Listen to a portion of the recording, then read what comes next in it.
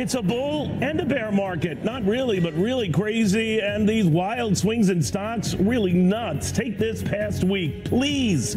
The Dow up nearly 750 points on Friday after falling 660 points on Thursday. After starting the week up more than 200 points on Monday. And all of this after soaring a record 1,086 points the day after Christmas. Holy Christmas. Will this ever end? Let's just say the swing is the thing, but man, oh man, enough is enough.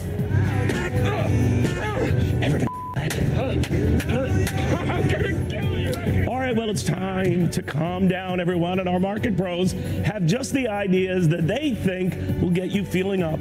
And did President Trump just pull a Clint Eastwood and dare Congress to make my day, now contemplating building that wall with or without Congress?